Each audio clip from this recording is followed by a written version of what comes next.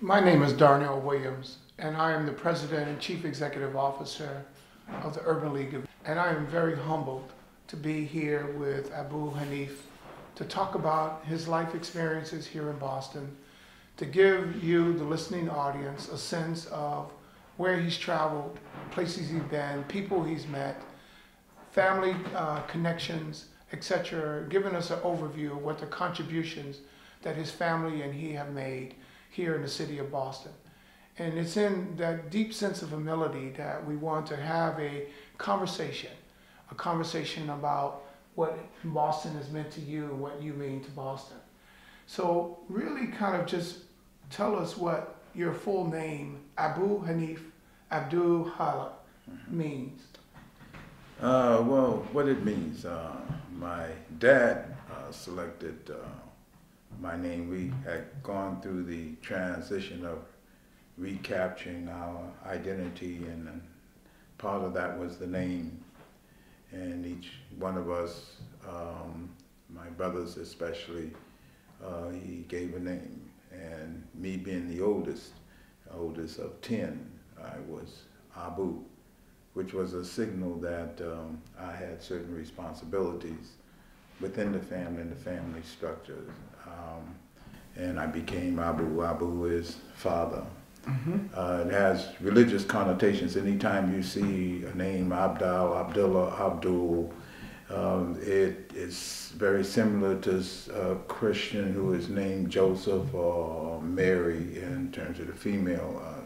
And it means that, and usually when you see that Abdal, Abdul, Abdallah, it follows with something else, one of the attributes of Allah, God. And basically my name is Abu Hanif. Hanif means one who seeks purity. Abdal is one who submits to the will of the King God. That's very, and most of us in Boston, we just call you Abu and did not know the significance. Saying Dad, Pop, it's a warmth anyway, and so yes. Yeah, where were you born? I was born in Houston, Texas. Okay. Houston, Texas. So how did your family get from Houston to Boston? Well, my father had some friends who left Texas and came to New York and different places in the North. And he had heard different things about the North. And what was your father's name? My father's name was Malik. Okay. And he had heard about Boston, and one of his closest friends came here who had worked on the railroad, and my father sort of came behind him. Like when, what time? This was, when I came here, this was in 1944. Okay. That occurred. Right around World War II, right up in that Right period. just before the end of the Second World War. Okay. And that we arrived in Boston, and we moved in the Roxbury area up on the corner of Humboldt and Townsend. Okay. Is that kind of known as Sugar Hill? Is that well, it was known as the Hill. We didn't like, those who lived there didn't like it to be known as the Sugar Hill because we were kind of like struggling people, and so on. The culture was a little different, especially for us coming from the South and so on. Okay. Tell us, if you will, qualities about your father that maybe are resonating with you, that have guided and nurtured you during these years. My father was unique. My father didn't think in the box, he thought outside the box. He was very committed to the most important thing that a person can give is their word, and that you maintain that. My father was a small man. My father didn't weigh 125 pounds at any point of his life. He was ill, and he had bad hips, could hardly walk. And as a result of the pain that he would endure over time, he became hunchback because he used to bend to favor the hip. Question, you were telling us about your father and Malik, and you were really describing what he instilled in you is that the most important thing is your word. So share with us those insights, because you're the oldest of 10. Now, did all of your siblings kind of gravitate to that same kind of persona around your father's qualities? Yes, but in different ways. See, because I can't really talk about my father without speaking about my mom. I got questions for you about your mom. And so my father kind of leaned towards bringing up the boys. Okay. And there was 4 of us. Okay. And my mother leaned towards the girls, and there was 6 of them. Okay. And my father was a Muslim, but my father never kind of practiced openly his religion. My father was very much for his people. Okay. And my mother was a devout Catholic. And so when they got married, my father made a vow that he would not try to persuade his children that they would all be Catholic. Mm-hmm. And so we were primarily raised as Catholics. And when I became an adult, and when I went into the military, I was exposed to Islam for the first time. What branch? I was in the Air Force, and they had shipped us to North Africa, and I was in a special unit, an OSI, Office of Special Investigation. Mm-hmm. Mm-hmm. And prior to going there, we had been indoctrinated, had gone for this special training in New York City. And when I went over to North Africa, I did not want to go because my image of African people was that of what I had been taught in school. And what my father had told me really didn't register because, like many of us growing up and listening or not listening to the parents, they don't know what they're talking about. Mm-hmm. Mm-hmm. And so I was very embarrassed and afraid. And while I was over there, some things occurred which made me to look in a more objective way of the people. Did it open up your eyes in a sense? Tremendously so, in terms of the fact that there was another religion other than Christianity, Mm-hmm. and Mm-hmm. what it meant to other people. And when I saw them in the way that they lived, It impressed you in a way that it's not something. It impressed me the way that Mr. Barack Obama impresses me. It's something that I felt.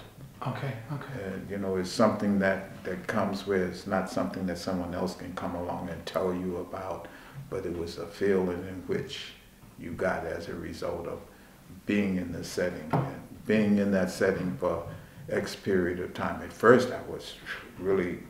It must have been culture shock for you. It was. I began to realize upon landing in Morocco, where I was in Casablanca, Mm-hmm. in one eye, I saw Cadillacs of that day and time. In the other eye, I saw the way that people were living in the same way that I understood Jesus Christ lived, the way that Simple they dressed and so on. A very simple but a very respectful one. And after being there for about 2 months and so on, I began to realize that only time I saw arguments and people that might have been intoxicated and that kind of stuff, that was people from here, Outside. from America, From outside. right, and not the people that lived there. And I began to interact with the people there. That's when I began to learn about Islam. You mentioned that your mother nurtured the girls and your father nurtured the boys. Yes. So share with us then perhaps the qualities that your mother imparted on the girls, but I'm sure it did not fall to deaf ears on the boys, because I think it's a combination is what you were sharing with us initially. Well, I think that they were singing out the same hymn book. It was just different strategies. Mm-hmm. And also with that, it was different exposures. Back in the day, none of my brothers, as an example, nor I learned how to cook. And we didn't necessarily have to do the dishes. Mm-hmm. And my sisters did that. In turn, we had to take out the garbage, and if there was any repairs to be done in the house and stuff like that, we were the ones that had to do that. So it was a separation of us, and each one of us knew that we had certain responsibilities, you know, to take care of as a male and as a female, and that was our basic way. But it wasn't my mom and dad telling us, well, because you're a boy, because you're a girl. In retrospect, I can take and go back and look at that to see just in terms of how they worked that. And as a result of that, which my mom and dad, and my mom is still living, 93 years old. Oh, that's a blessing. I have sisters that lawyers. I have brothers that are businessmen in the community. I have others that are in the yards. Then I have nieces and nephews that are educators. We have about 10, including 2 of my own children. And there's another 8, maybe 9 in the Boston public school systems as school teachers. It sounds such a rich. I mean, we can go in so many different directions, right. But spend a few minutes talking about the other 9. You said you had 6 sisters and 3 brothers. Right. And are they still here in the Boston area? Or? All of us are here except 2 of us. Okay. One is in Florida and one is in Atlanta, Georgia. So all of your siblings are still alive Yes. and with you? We all are alive and all vintage like me, and healthy and functioning. That's a tremendous blessing. Yes. I had 10 folks in my family too. So the similarities. Where did you sit in line? I'm somewhere about number 6 or 7, so I was That's never why old enough to be in charge. That's why you're spoiled. Okay. All right. So we kind of didn't like the person who was the oldest because they were in charge. Yeah. Well, the relationship even today with my sisters and brothers, they respect me. I often tell the story. My mother and dad had 10 children because they were trying so hard to duplicate me being the first, and so that's how that happened. But my sisters and brothers, even today, they have respect for what I may say, and may ask or seek my input sometimes when there's some issues or some. That's something that you can't buy when you have brothers and sisters and nieces and nephews looking for the sage wisdom and insight. Yeah. How did your mother and father discipline you when you were growing up, or not just you, but my father whipped my butt, okay. and I appreciate the fact that he did. Okay. And it was deserving. And he used to use the strap to do so. And I didn't understand it or like it in that sense, but I needed to be disciplined because I was just a boy that was growing up. I didn't have things in which I wanted to have, and so I sometimes reacted. I didn't always behave in school. I wasn't a scholar. I wasn't a good student. And I would act up, and if I had something to say, I would say it, and I didn't have disciplines. And my father handled us in each way he saw that we needed help. We needed a big way to do that. I had my strengths and my need areas, and they were different than what my brothers were. And I had my attributes as well. So my mom and dad, both of them recognized that and accordingly made the adjustment so that, yes. You mentioned that it sounds like it was a very tight family structure where there's reinforcement and love and guidance, also freedom. So then if you look at that, and it's a tremendous blessing to have all of you, but why don't you give the listening audience a sense of the accomplishments that your family have made here in Boston from your perspective? Well, the accomplishments have been, if I would look at that is, I don't know, that's difficult because we don't feel that we have accomplished. I mean, we don't Well, how feel about that contributions?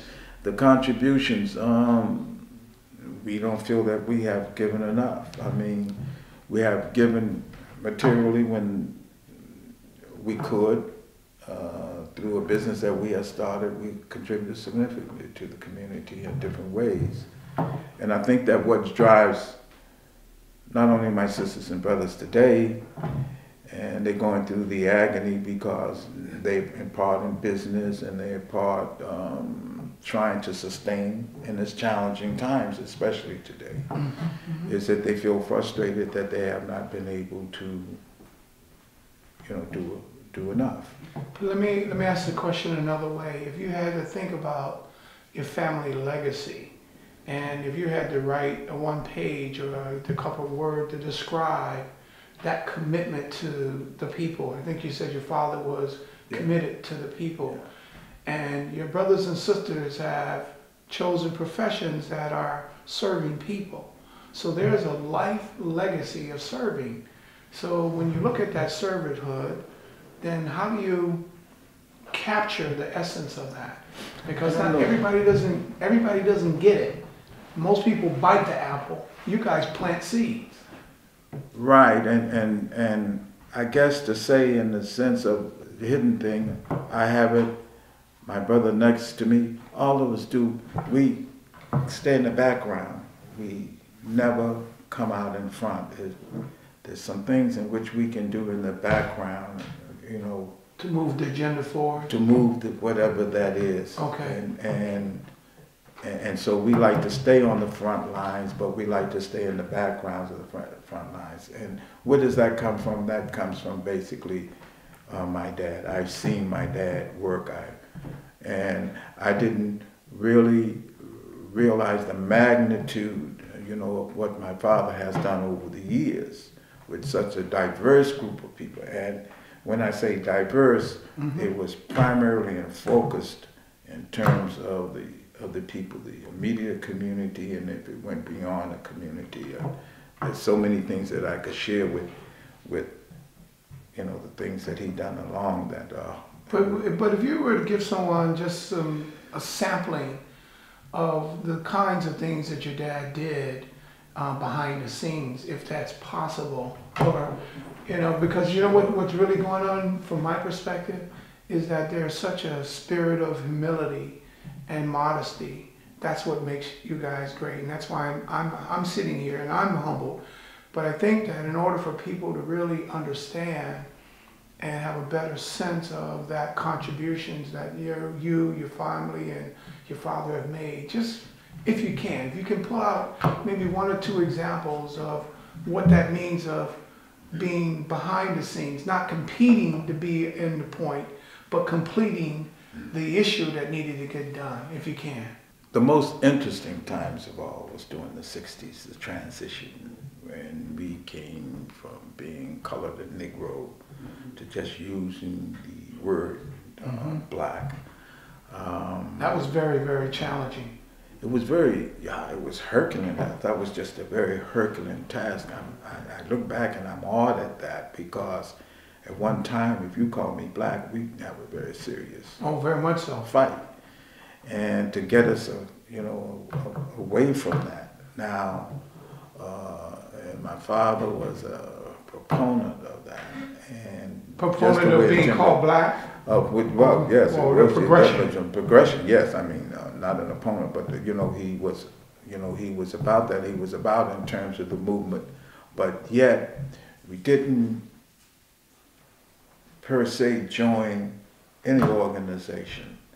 My father never joined in the NAACP, the Urban League, New England's grassroots organization, you name them. He just didn't join in them. And basically the reason why is if he was going to join, he would commit himself to that particular group. And he just wouldn't do that because he didn't want to spread himself too thin. And he wanted to put himself in a position to support them all. Okay. Because he didn't agree with everything in terms of the NAACP. But he knew what the NAACP was doing, and therefore he supported in other ways. And so where he sat, we sat in the heart of the community. In the heart of the community, what I mean is that we sat in a barber shop. I remember the time. Was it a family barber shop?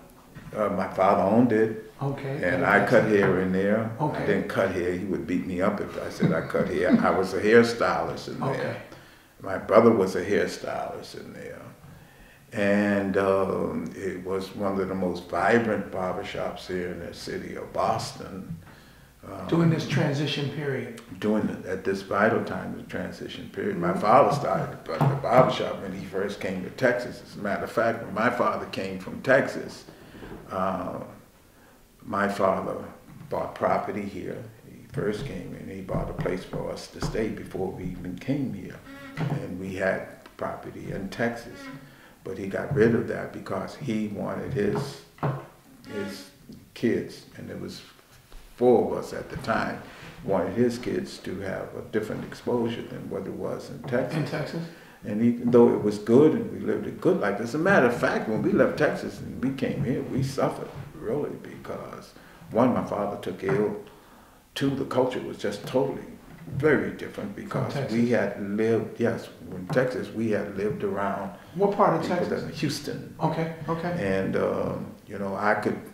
I remember as a kid, fondly so, after school, and I'm walking down the street and a teacher would stick her head out of the door and said, then my name was Reginald. Reginald, will you run to the store for me? And I would be very proud. When I came up there, that didn't happen. All the teachers looked different, and I really didn't like them because they just seemed so distant and foreign to me. And I began to decline. I rebelled. I didn't know why I was doing this, but that's why that was my action. So it was really a big shock for us. But my dad wanted us to be exposed to school and all of that kind of nice things, and he had heard things that were better than the norm.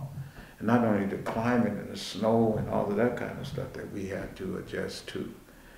But my father became very much involved, and as a result of being at the barbershop. It started out on Mass and Columbus Avenue. It was the Hi-Hat then. I used to see Martin That was the Luther name King. of it, the Hi-Hat? No, Oh. the Hi-Hat was a nightclub. It's a famous nightclub right on the corner of Mass and Columbus Avenue. Okay. And that's where everyone It's on the would same side as gravitate. Wally's or on the other side? It was on the upper, where Wally's is now. Right.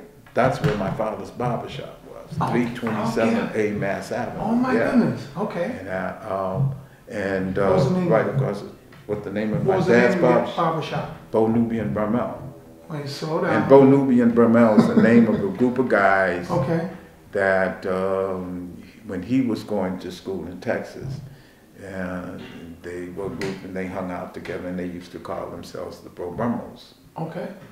And then when my dad came to Boston, he opened up his shop. He named it Bo Nubian Brumell. Bo Nubian Brumell. Now at that time, Malcolm used to be there pimping.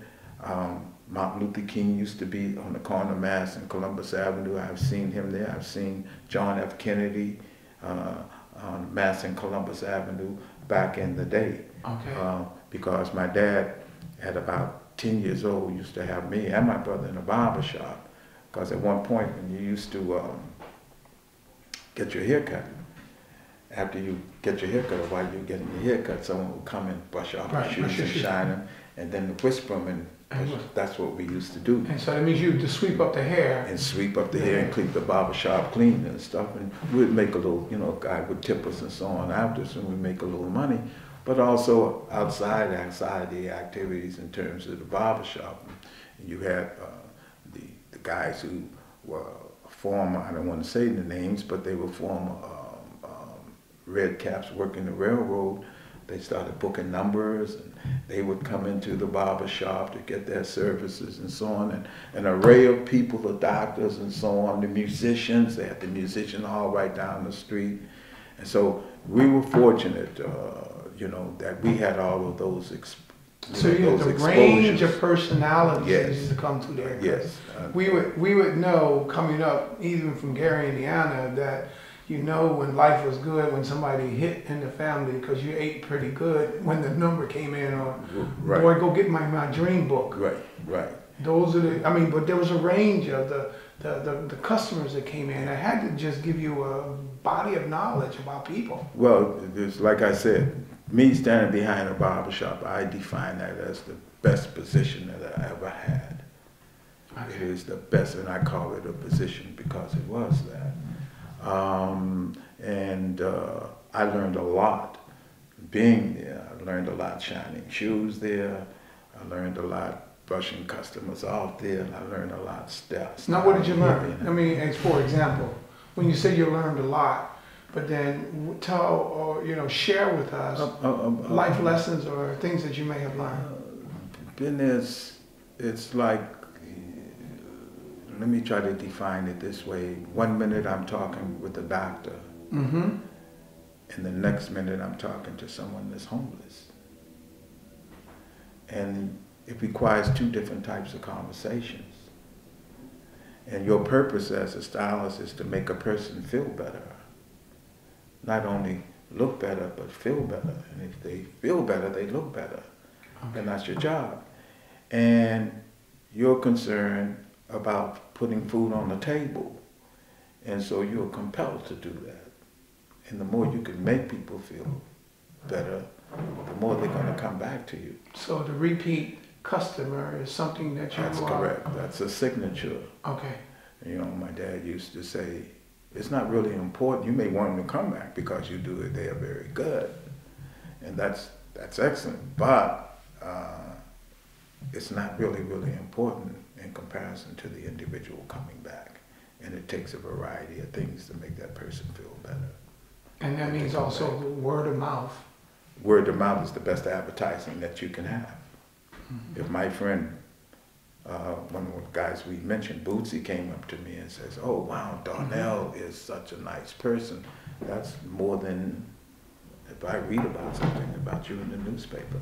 And will supersede if there was something negative about you, because my friend said something about you, weighs more. Mm-hmm, mm-hmm. And if he's complimentary, it weighs more than all the negative stuff that you might hear about that person. That word of mouth is very important. And Key, you mentioned the transition in the 60s as being probably one of the most rewarding times in history. Right. Interesting times. Early 60s or late 60s? The beginning of the 60s. That's when I saw, the movement change in '59. When you say in the movement, 60s, which movement? Movement of us, and, in as terms a people? As a people, when we began to move, the hope was always there. Sundays we had to dress a certain way. There was a lot of, in terms of us going to church and the women wearing their hats and all of that. It's always that pride and that dignity, but it wasn't in the sense of that same rhythm and momentum that existed in the 60s when the H. Rap Browns and the Huey P. Newtons and the Stokely Carmichaels and the Martin Luther Kings and the Malcolm X, when they came along. What a transition from the way we looked at ourselves in the mirror and to better understand. and the whole thing was to be able to identify and to link with our motherland. That's how Nubian Notion started. Ahmad Jamal, the pianist, he was the one. He used to put out cards. He had artists do, they were kind of like holiday cards, Christmas cards, and they were of African people and of Arabs and their native dress and so on. And they were very nice, and we started selling them. And then I had gone to Africa. I had gone to Morocco and had made some contact there, and basically we started carrying some of those items in the barbershop. We started shipping in some stuff. So you're saying that the Nubian Notion was born out of the concept of these artist renditions and the contacts you made when you were in Morocco. So that means you served in the Air Force during the Vietnam conflict or Korea? During the Korean conflict. The Korean conflict. The Korean conflict. Okay. And I had gone overseas. And as a result of going overseas, a lot of things happened. I was really exposed. And at the same time, my dad got really involved with, what can I say, the Nation of Islam. Okay. He got involved in the sense, he wasn't involved in terms of joining, but the teachings that they had at that time. And he would also articulate that in a lot of those who were trying to find themselves, because there was very few then. Mm-hmm. I remember the brothers used to come up and they would see each other and they would say, Assalamualaikum. I wouldn't even know what to say. Okay. That's how far removed we were from, you know, a part of our history. Mm-hmm, mm-hmm. And so, and they gravitated around the barbershop, and then that brought, I remember in Nubian Notions, we used to sit down in there, and we had these camel saddles. And I was basically operating Nubian Notions then. Most people might not know what Nubian Notion is, so you might want to just give them a brief summary of what Nubian Notion is, if you can. Nubian Notion was as opposed to what it is. Nubian Notions has lost some of its flavor. My brother's going to beat me up for this, but... Well, then don't have them beat you up. No, just tell I don't us mind. What was the concept behind it? It was a concept of a place where it was an opportunity for people to link on to their identity. Okay. And Ahmad Jamal's in terms of the regular white Christmas cards. See, because back in that day, we were talking about little black babies should have black dolls. That's right. Nobody was bringing. Ken and Barbie was not, we didn't have any other dolls other than Ken and Barbie. Correct. And so it was a time for somebody to come up with black dolls. We couldn't do that. We didn't have any skills in, you know, making dolls and that kind of stuff. But we could come across in terms of some items, and people wanted some tangible things to link with this new identity that everyone was feeling. Mm-hmm. As a matter of fact, we kind of brought the pick, the thing to pick your hair with. The we had the red, the green, and the black. Oh, that was before then. This is the one that was made out of the bone? No. This the is steel before one? then. Well, the bone ones, yeah, that was, and they were too hard and so on, but the ones with the little steel prongs and so on. Right. Yeah, we started that. We were the one that started that. As a matter of fact, I got the idea from a pimp. Okay. And it was a pimp that did it. And we had, at one time, we had machines. We went to Sears and Roebuck and bought these different press machines and stuff and taught people how to make the picks. And we were making the picks and so on, etc. Well, I was a pick user, so I want you to know that. Okay. I used to have hair. And we used to have a pick because what happened is our hair grew out. And then we also, in terms of the women, was going to a transition because we would take all of the perm and stuff out of the hair, would use vinegar and stuff, and the shop used to be like this. Okay. And the majority of our customers at one point in time were females. And we knew that something was really happening because they were the ones that was raising the kids and, you know, and working behind the scenes in terms of a lot of things being happening. And that's how all that, we got kind of caught up in that maze. You bring to my attention when you say transition, because I remember as a kid, most of the blacks, we were using the Murrays, and we would have the slick back, or the finger wave. Dyed and fried and swept to the side. Yes, all of that existed. And then we transitioned to the Afro, or say it loud, James Brown, I'm Black and I'm Proud. Right. Stokely Carmichael, all. So that was worst thing could have happened was James Brown came out with that record that I'm Black and I'm Proud. You said I'm saying James Brown significantly contributed to the black consciousness. He contributed. Oh yes, he contributed. As a matter of fact, in this city, when we were having the riots up and down Blue Hill Avenue, they flew James Brown in town to the Boston Garden. And they came through with the megaphones and so on and said, James Brown is in town, even better. He's on television on Channel 2. And the people stopped riding to go and see James Brown. That's how they stopped the That's how they stopped the riot. Godfather of Soul. godfather. So. And we all grew up on there trying to imitate his And dance. then once he did, and when he did that, Mm-hmm. when he did that in terms of talking about I'm black and I'm proud, and they began to make the transition, that's when they began to, if you go back and you will see, they begin to change the laws and so on. Did you meet him at all in your travels, you and your dad? No. Okay. No. Any other luminaries that you mentioned several, Malcolm X and Bill Russell. Bill Russell Russell was a pillar in this community. Bill Russell would leave the Boston Garden. The Jones brothers, it's particularly Sam Jones, not so much Casey Jones, but Sam Jones. But Bill Russell was very, very active What about within Satch? the community.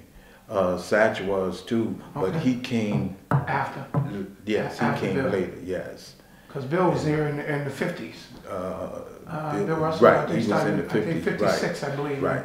When But he first came to the South. but he took a lot of heat as a result of him become very active on the issues that was within the community itself. Yes. This is, I mean, I'm still just awestruck sitting here talking to you that your modesty and humility about the things that you've seen and done, your family. And so once again, I'm going to come back to the question I raised earlier about if you can talk about the contributions or accomplishments of your family, even though there's much more to be done, because you just laid out a litany of things that you have done that deserves credit and recognition. You know, I don't know. One time we were going to start a thing to try to get a place named after my dad, and we had to question that. You know, Daddy would really like that or not, and we concluded that he didn't. Is that the kind of the strategy? Be involved, but be working behind the scenes. That's correct. Going back to that original premise. Right. I had a responsibility working for the Commonwealth of Massachusetts, and I like to think I worked very hard at it. I was blessed with a good crew of people that had to be there, and some people that were working there, and it's as a result of these people that we were able to do some outstanding things. And sometimes I said, oh wow, it would be nice if they had a place that could have the alcoholic name on it, you know. And then I just divorced that. I won't leave that. And there's all reasons too. I think that one of my other colleagues had such an outstanding record in the operation of a correctional facility that the one that I had responsibility for, it would have been, as a matter of fact, they have done that, this man by the name of Charlie Gong, they named the institution after him. But I kind of like, and I'm getting to your question is, you know, look in terms of what the contributions, I think it is the reason that my brother would sell property. I know I heard my brother's reason it last night, going and telling people why they should buy their property, why they should. And he's not talking about having it and I want to sell it for you or I want to get it for you. He wasn't talking about it. He was saying that you go on and do it because if you own the land, and he was giving them something that a typical person that's in the business wouldn't do that to. I have my daughter is a school teacher as an example, and I asked her why does she want to do that, and she said that she wants to make a difference. And I said, well, why are you teaching where you're teaching? And again, she said she wants to make a difference. And when she first started, and this is about her third year, I would come home and here's this mail, and on the back of the mail it says, this letter is from a correctional institution, and so on. So I said, and she goes, Naima, why are you getting this? And she said, Dad is one of my students. You know, and he's in jail. And so she would write to the individual, and she would go and she would visit some of those individuals and stuff. And those are contributions, and they're significant. So those individuals, when they come, she would go in, she would try to tell them how best they could do their time or so on, or how best that they could, or so on, or she would send them some schoolwork. Those are significant contributions because those same individuals now can see something a little different and go in a direction. So the contribution, I don't know, because we don't look at it that way. It's in terms that we are obligated to do things. We are obligated to help our brother. We are obligated to help our sister. We are obligated to stand up right. But you also have the opportunity, I think, to share with people your observations, because it seems, from my perspective, that your family, as you call it, the barbershop and Nubian Notion, at the heart and the center of our community.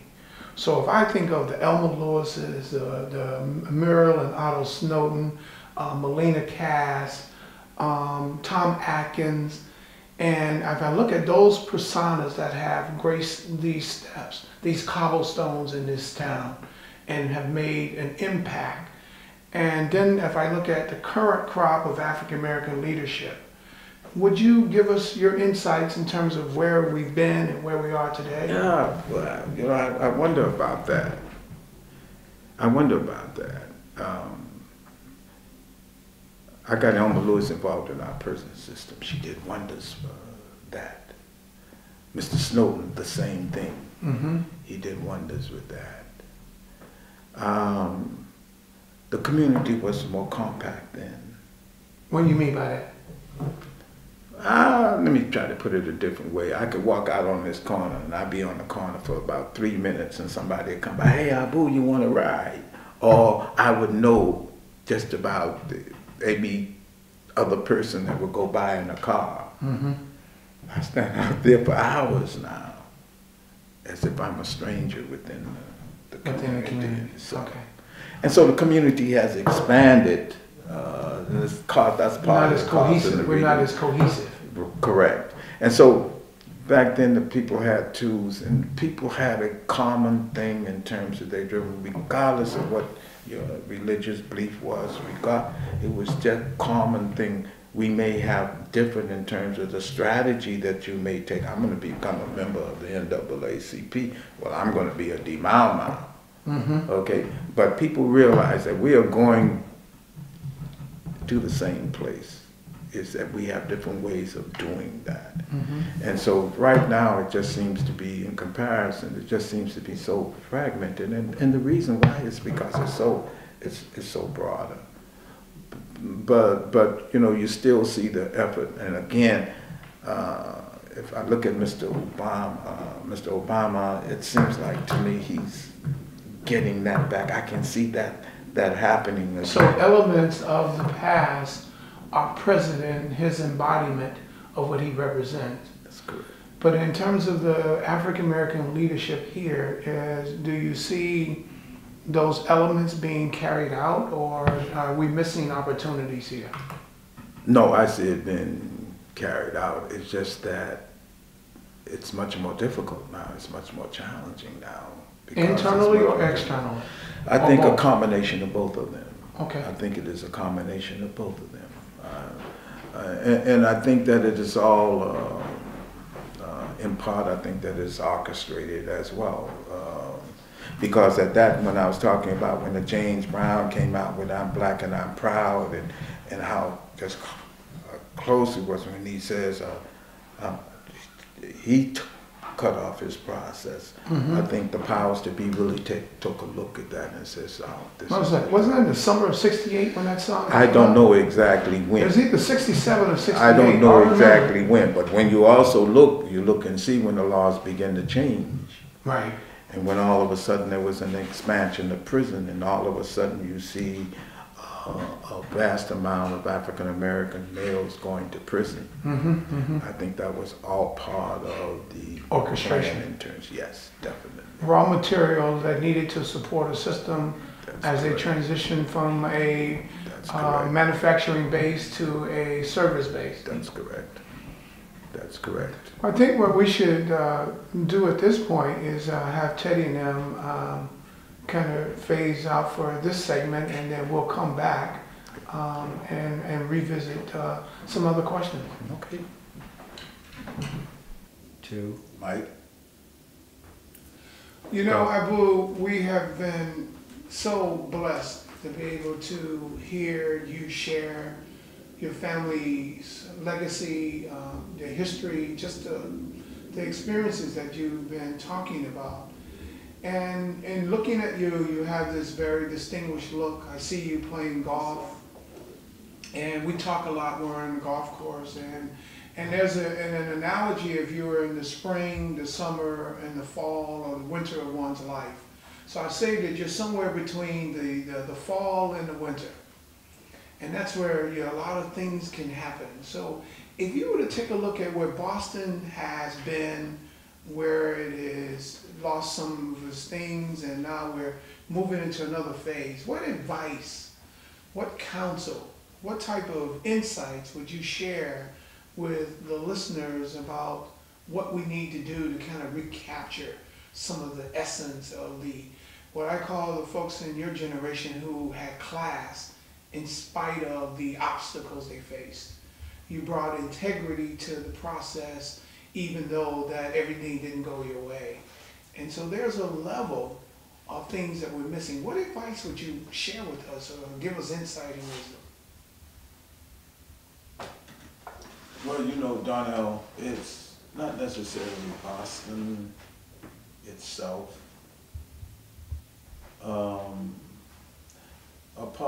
I talked about, my mom and dad didn't raise us by themselves. Okay. It was the next door neighbor too. It was the person that was around the corner.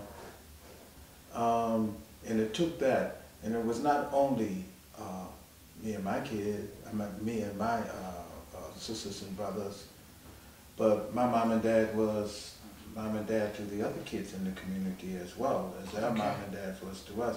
And I think we kind of like lost that.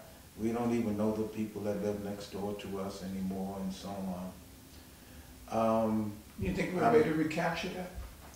I think that we must, if we want to sustain, because we're losing.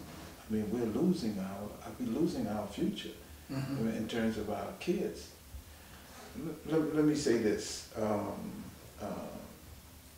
I really think there's no one solution. But I think part of the solution is to, we have a captivated audience. They in a way under captivity. And it's the individuals that are in prison. And what bothers me is strong people, I'm not saying you, but strong people like you and others are not going out to these institutions because it's a good opportunity to go in and to begin to teach these individuals, to begin to help them reestablish certain standards. A lot of people talk about being a father, but really don't know what a father is because they never had a dad. And I think that, we have to reach into our prison system. We have to reach and learn how to utilize them and see those individuals in terms of a resource of talking to the authorities here in this state and saying, look, let us take some of these guys to some of these schools and talk with these kids and talk with some of these gangbangers to let them know in terms of what the real deal is. We have to do some of these things because what is happening now is that we are manufacturing madness, and it's coming back into this community, and individuals can't find work. Even if their intentions are good, we almost put them in a compelling position to do otherwise and to give up hope. And I think this is a fundamental need that should be addressed by us, certainly. And I mean, when your kid, you're not concerned about your kid doing something wrong these days. You're not concerned about that because you brought your kids up. There's certain principles and things about your kids. With mine, I wasn't worried about them doing something. I was worried and concerned about somebody else doing something to them that would do harm to them. And that's happening more and more every day, not only here in Boston, but also where I'm going. It is the same thing. But what we have to do as a people, because there's so many of us in this situation, and the guys are really uncomfortable with the fact that we're neglecting them. That's very, very, very important, that the point that you're bringing out, that there is a captive audience that's willing to hear the insight and the wisdom. But tell me or share with us opportunities as you see it going into the next quarter. What opportunities do we have? Mm-hmm. For you personally, for your family? Well, for me, I feel like I'm a survivor. I always felt that I'm a survivor. I don't necessarily sing out of the same hymn book, but when I was more directly involved with Nubian Notion, didn't operate it the same way. It was Khalil Gibran that says, when you give of your possessions, you give little. It is when you give of yourself that you truly give. And we had given a lot of money to a point. St. Joseph's School named a library after us. Some other school did this. And we were doing that, donating a lot of money, contributing a lot of money to schools. I still feel that that wasn't enough. And that's how I became involved in prisons. Okay. And I think that, we need to kind of like, it's not just one answer, but in terms of something in which I find in terms of my comfort zone, I find in terms of what my wisdom sees from practical exposures, a potential wealth.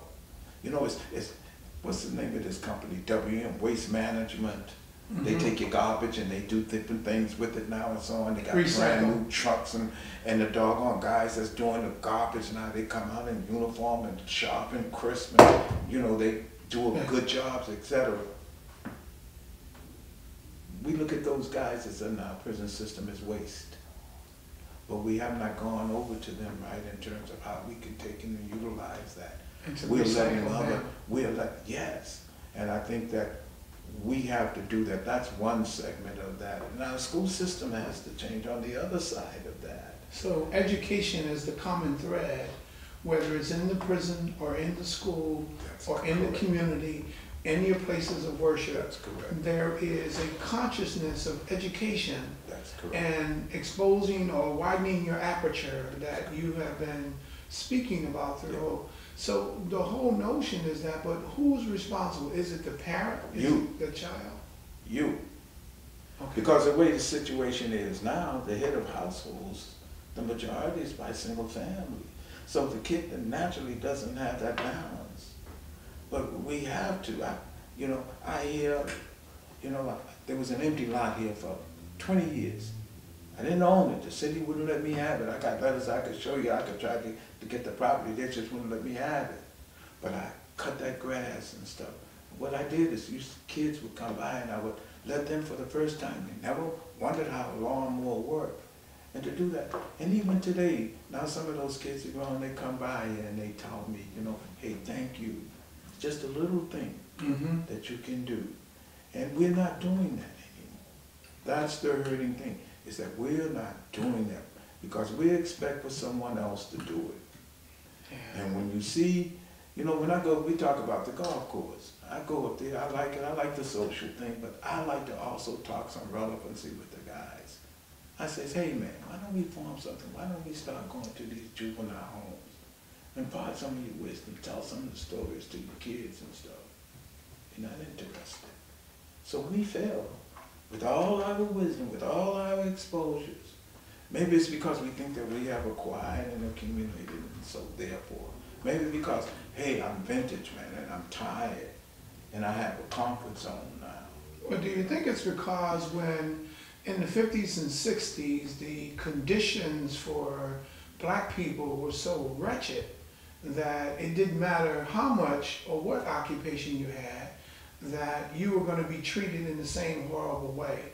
But then as time passed on, the mobility of folks, black middle class, athletes, entertainers now have really changed the landscape. Because we have become... And we've moved out. We have become more fragmented.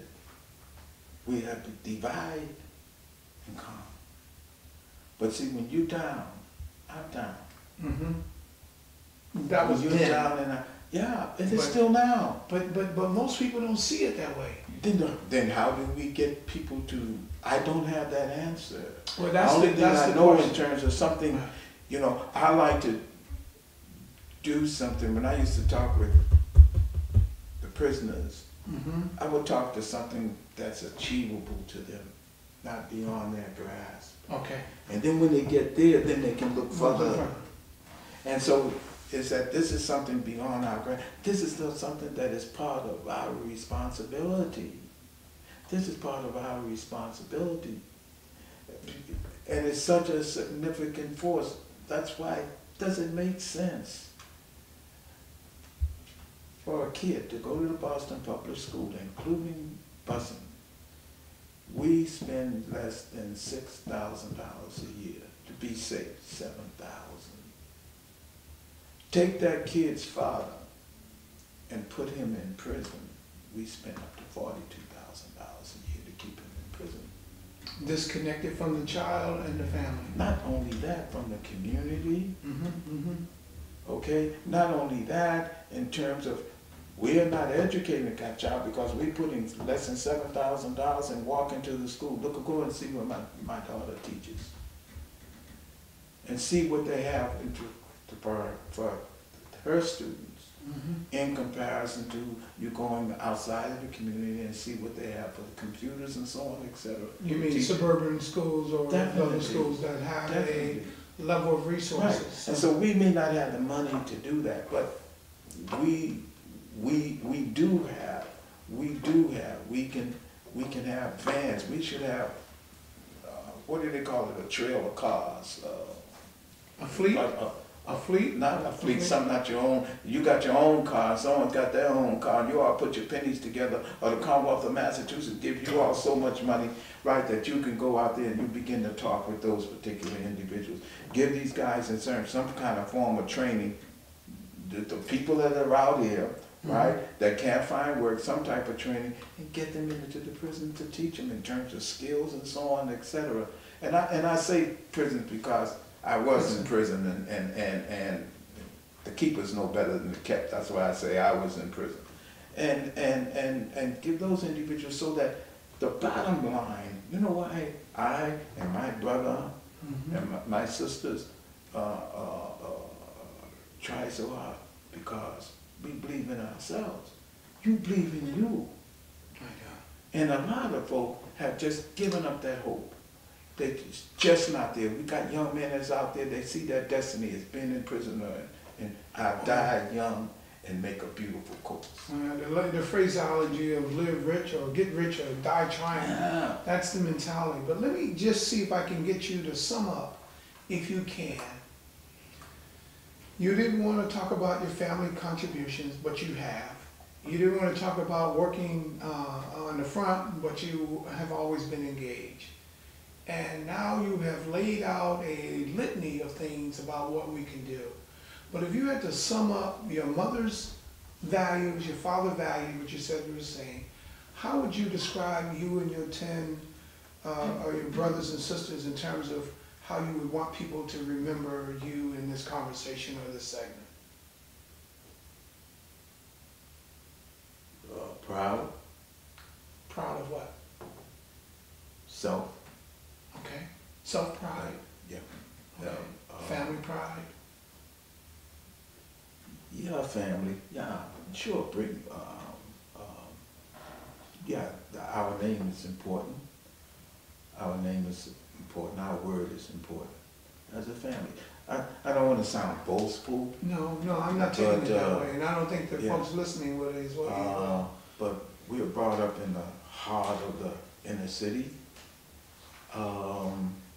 There were laws and so on, and there was someone over us with a watchful eye. I would use the word commitment too. A commitment, definitely a commitment, a determination. Okay. But some of those things are developed. I mean, some of those things they're not given; they're developed, and we got help from not only mom and dad, but from our other mothers and fathers within the community. You are dad to me, even though I'm older than you are. You are dad. When I see you, I know what you represent. I know what you're trying to do, and it's reflected. Your family, what you're responsible for. I see it. I see it in terms of the individuals who approach me and tell me, but we need more people like that.